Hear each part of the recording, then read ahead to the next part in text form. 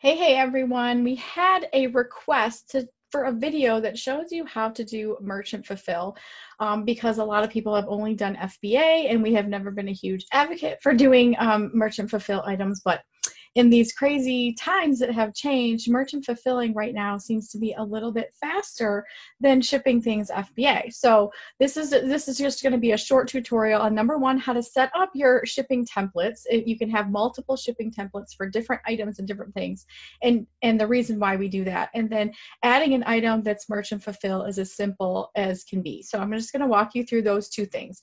The number one reason why you might want to have multiple shipping settings or shipping templates is because you have either lightweight items or certain items that might be heavier, and of course you want to add specific things to that. So for example, if anything's first class mail, it's under 14 ounces or more, or it's something that can fit, you want to offer free shipping for that, you can have a free shipping template, which basically means you're building shipping into your price and you want to make sure that you're just offering free shipping all the time. Like, some people like that, some people don't, but the price obviously goes up.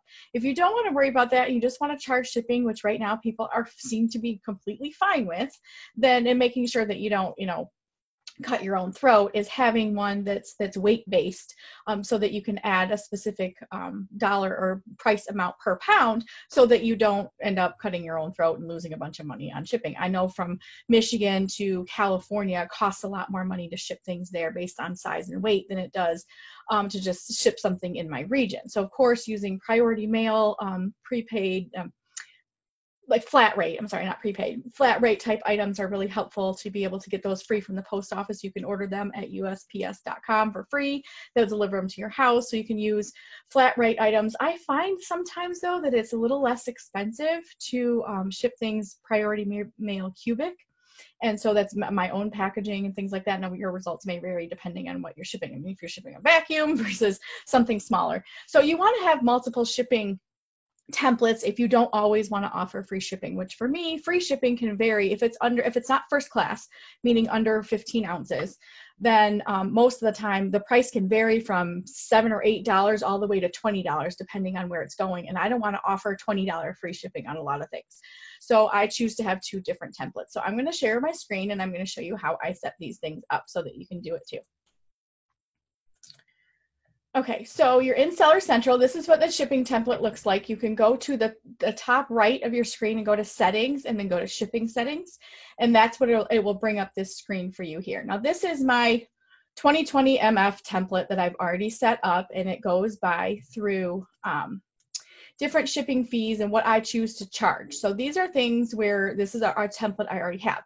So on the left over here, you can create a new shipping template.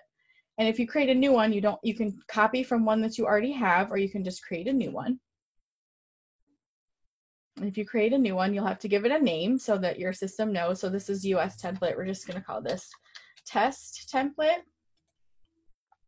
And then you can go down here and then you can either do price banded or price per weight. I suggest weight based because then you're no matter where it's going, you can charge a certain amount for it. So you uncheck the box that's free economy shipping. So you can remove that so that you're not charging any free shipping, and then you've got standard and expedited. And at this point with expedited, I don't often check that because most of the time it gives you that. I do not offer 2-day delivery, so I always take that off. That's up to you if you want to do that. I feel like that's a lot of pressure right now for me to be able to do that.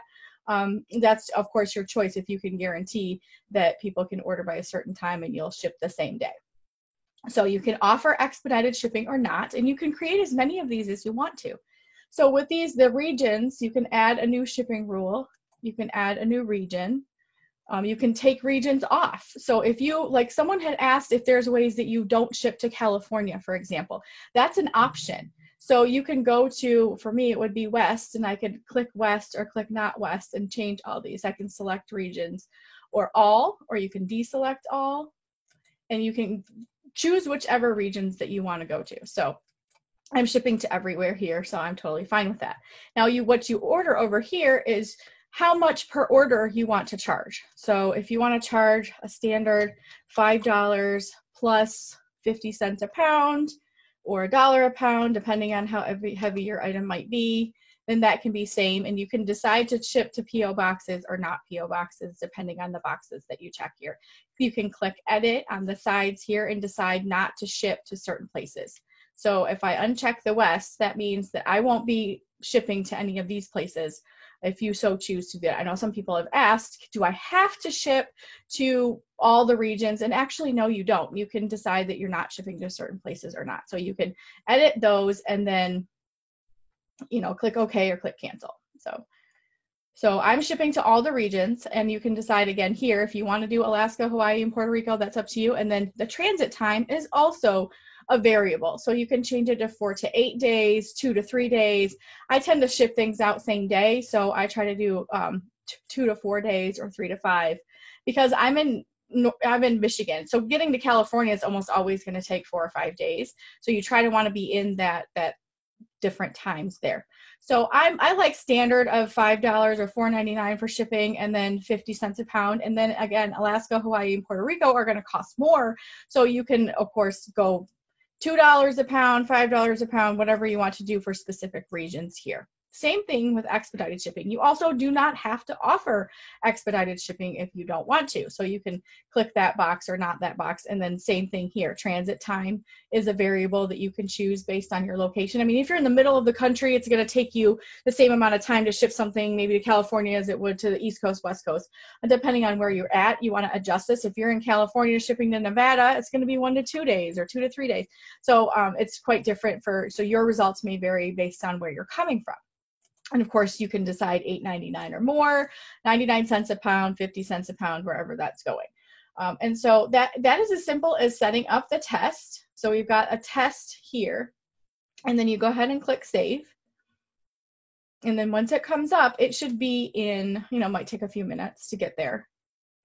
But then it should be in your shipping templates. So over here, now I have new 2020 MF template, free shipping template, and our test template that we just set up. So now, when you want to add a product to Merchant Fulfill, you're going to go to Add Offer. You're going to go to this here, go to Add a Product in Inventory under Add a Product, add the ASIN or the UPC, and then your item should come up here. And it usually looks like this. You click the box, you say, okay, I can sell mine here. It says sell yours, and you're good. Then you come to this page. Make sure that you go to Advanced View, so that you can see all of the options here. And then here's your shipping template. Sometimes your shipping template will be towards the bottom. I don't know why the form is not exactly the same for every category and every item. Sometimes it's up here, sometimes it's down here. But making sure if you don't see it, that the fulfillment channel says, I will ship the item myself. If you're not shipping the item yourself, then that box might not appear. So make sure that that's on. You put the quantity of how many you have for sale, your current price, and then, your tax code, of course, goes here, your condition. You create your seller SKU. I know if you guys, there's lots of videos on creating SKUs. We create custom SKUs, which usually has, the date. This is our types of custom SKUs we have. We have date, year, month, day, the vendor, how much the item costs, and then we have some acronyms for different things that we use. This one has to be, Merchant Fulfill something or whatever. So this is the drop-down menu that you can pick whether you want to do free shipping, whether you want your shipping templates. Now, our new one that I just made, the test is not on there. I bet if we refresh, then this will probably come back to our new test. Actually, I'm going to try that. And hopefully it will show our testing. Remember to go to Advanced View. And then this should be here. There it is. So now our new testing shipment is there. And then you do all the things that you need to do, your seller SKU, making sure your shipping template's the right one that you want to choose, your price, your quantity. And then once you put all these things in, I'm going to match the low price here. I'm going to put in shipping template here, and then it should be a save and finish. And once you save and finish, your item is now available for sale on Amazon through Merchant Fulfill. If you want to add a condition, like say you have an item at FBA right now, but you want to actually convert one of those to Merchant Fulfill, you do not have to convert the listing you have at Amazon. That can still be for sale FBA, and then you can change one, you can add one to Merchant Fulfill, and it will look very much the same here. All you need to do is go to your inventory, go to that ASIN, and then you click Add add a condition. And if you add a condition, then it will let you create this. It will give you a warning and it will say, you already have this in your inventory, consider editing it. You ignore that, you hit the, I want to fulfill this item myself, and you change the SKU, and now you have 2 items available for sale, 1 FBA and 1 merchant fulfill. So that's as simple as it takes. Now, once you get an order, your orders are going to come in through you have multiple channel fulfillment there. You'll see it in seller fulfilled items and merchant fulfilled items. When you're looking to merchant fulfill an item, make sure you go to your manage orders, and then on the right hand side it will say view FBA orders or view merchant fulfill orders or seller fulfilled orders. And at that point your item will come up of what's for sale, what you've sold, and then it'll be time to ship, and you hit buy shipping. And when you hit buy shipping, then this whole template comes up of your shipping. You have to put the package dimensions in there and the weight, and then it will give you all kinds of options to ship, whether that's priority mail, boxes, or your own priority mail with your own packaging, UPS, FedEx, first class mail, and you click the one that you want, and then you hit buy shipping, and you purchase the label, put the label on, and then you can go to USPS.com. If it's from the post office, you can schedule a free pickup. They will pick items up from your porch as long as you have at least 1 priority mail item, and you can order up until I think midnight of the same day for them to pick it up from your front porch on the next day, or your front porch, your back porch, your box, wherever. It actually allows you to give instructions on where you want them to pick it up. So you don't have to leave the house. You don't have to go stand in line at a post office. If it's UPS, if you have a UPS driver coming to your house to deliver a package, for example, you can hand your item to the UPS driver. Of course, social distancing, right? You shouldn't do that. So you can put it on their porch. You can also order a pickup. It might cost you money to be able to do that on UPS, depending on what kind of account you have. But there's also ways for you to be able to get that stuff out without you having to necessarily pay a lot of money or to come in contact with somebody. They can pick it up from your porch. I like to use the priority mail boxes as much as possible because it just makes shipping a no-brainer. I know exactly how much it's going to cost. I can calculate my profit, all that kind of thing. So that makes it easier for me. Of course, we all want to save a buck, so sometimes it might be better for you. I order supplies like bubble mailers. You can go Uline, you can go eSupply Store, you can go The Boxery, you can go UPS has some free stuff if you want to use their things, but you have to ship a certain way if you do that.